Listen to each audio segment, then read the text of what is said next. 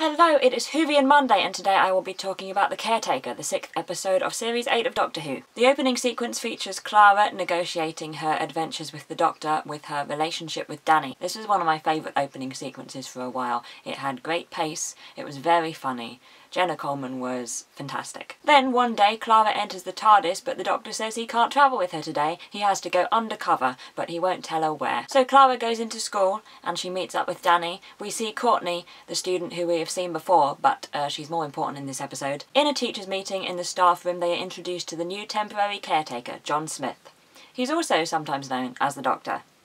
Credits. Clara quite understandably asks what he is doing undercover in her school. Are the kids safe? He says they will be if she lets him get on. Elsewhere, a policeman has found some Coal Hill kids bunking off and he sends them back up to school. He hears a noise coming from a dilapidated building and goes to investigate, thinking that it's more kids, but it is in fact an alien, which kills him. Back at Coal Hill, Clara is teaching Pride and Prejudice. The Doctor appears outside the window at the top of a ladder and they argue when he says she has got something wrong on the board. At the end of class, Clara goes to find the Doctor again and finds him out in the playground working on some electrics. Danny and another teacher called Adrian are talking to him. The Doctor and Danny's relationship is quite fractious from the start. We know that the Doctor doesn't like soldiers. He insists that Danny is a PE teacher. At the end of the scene, Clara goes off with Adrian because he wants to talk to her about Shakespeare, and the Doctor incorrectly assumes that he is her boyfriend.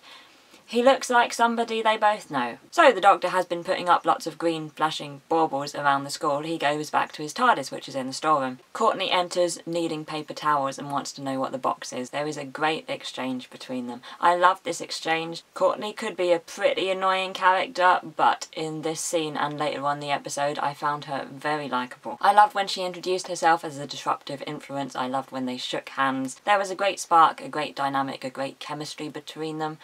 It was a good introduction to that character, I thought. Clara enters, accusing him of endangering the school, which is of course the case. He shows her a scan of the alien we saw earlier, which is a Skovok's Blitzer. It's a killing machine. It's there because of all the Artron emissions in the area. He doesn't tell Clara about his previous and very important connection to the school. He says that sooner or later the Skovok's Blitzer will creep from its hidey hole and some military idiot will try and attack it. In the TARDIS, he shows Clara his new watch, which will turn him invisible. His plan is to lure the Skovok's Blitzer to the school using non-threatening alien tech. He doesn't want the alien to scan him, so he is going to be invisible. Using the green baubles, which are chronodyne generators, he will send it off in the time vortex to billions of years in the future. Then there's a little exchange where they're both talking at cross purposes about Clara's boyfriend. The Doctor thinks they are talking about Adrian. Clara thinks they are talking about Danny. The Doctor says he likes her boyfriend and Clara is very happy and leaves. Clara bumps into Danny outside. They arrange to meet up tomorrow night after parents' evening. Danny is pretty suspicious of this new caretaker. Now it is night and the Doctor is putting his plan into action. Danny notices a couple of the green flashy bauble things when he is leaving school and removes a couple of them. Clara returns to the storeroom wanting to find the Doctor to help him. The invisible Doctor has now led the Blitzer to the school assembly hall. Visible again, he notices that a couple of the generators aren't online and is then cornered by the Blitzer. Danny enters with the other two generators and is shot at. The Doctor sends the Blitzer into the time vortex as Clara arrives. The Doctor is pretty annoyed that Danny has removed the generators. He says that the Blitzer has only gone 3 days into the future now instead of a billion years. Danny is kind of confused. He thinks that Clara is from space. My favourite quote of the episode was, "You're a space woman. You said you were from Blackpool." She makes an extremely lame excuse about them putting on a play. Danny, of course, doesn't buy it at all and thinks that the Doctor is her dad. The Doctor is going to erase his memory, but Clara says he can't because Danny is her boyfriend and she loves him. Aww. Clara explains the Doctor to Danny. She says that he is an alien, they travel through time and space together, and they show him the TARDIS. When Danny and Clara leave, the Doctor says to her, "You have explained me to him, but you haven't explained him to me."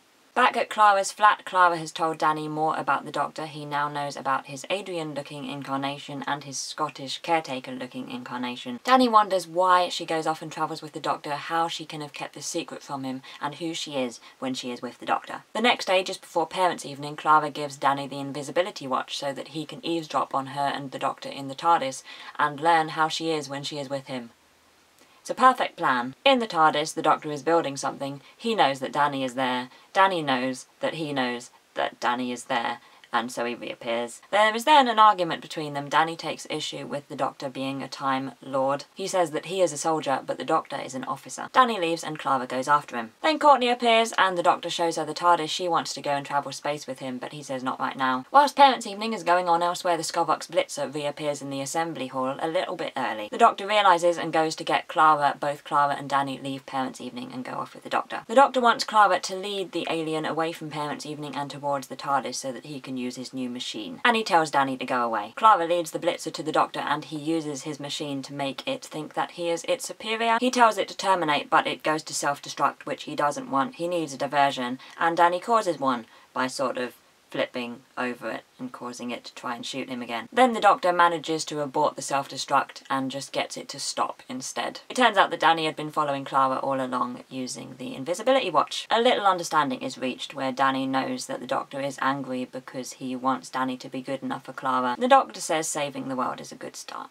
Then the Doctor takes Courtney Woods to go and dispose of the Blitzer in space. She gets a bit sick. Back at Clara's flat, Danny makes Clara promise to tell him if the Doctor ever pushes her too far. He knows men like him, he has served under them. And then the episode ends with the dead policeman being interviewed by Chris Addison. He says they are at the afterlife, the promised land, the nethersphere. Missy appears but is a bit busy, and then the episode ends with a bit of an anticlimax.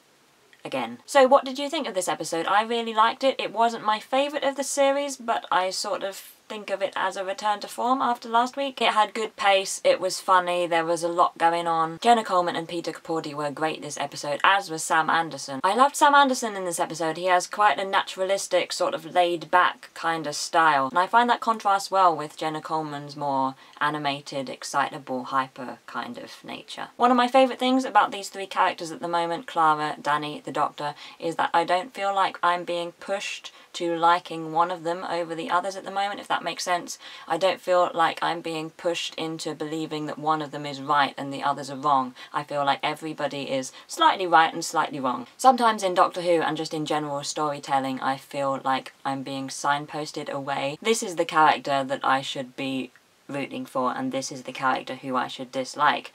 Whereas at the moment in Doctor Who, I feel like I'm being left more to my own devices in that respect, and I like that. For instance, with Courtney, she is managing to be both likeable and annoying, and I feel like I'm being given the choice at the moment about how I find her.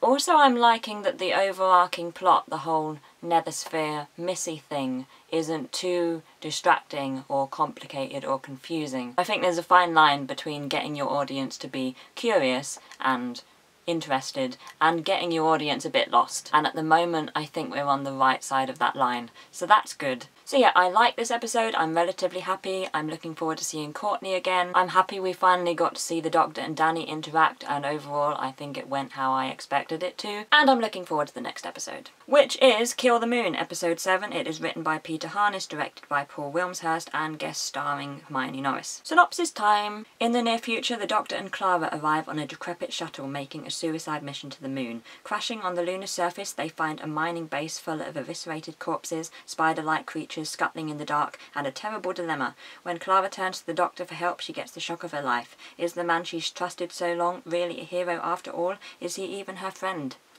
Sheesh. So, what did you think about this episode? What did you think about Clara, Danny, and the Doctor? And what did you think about Courtney? I hope you have a good day, and see you tomorrow.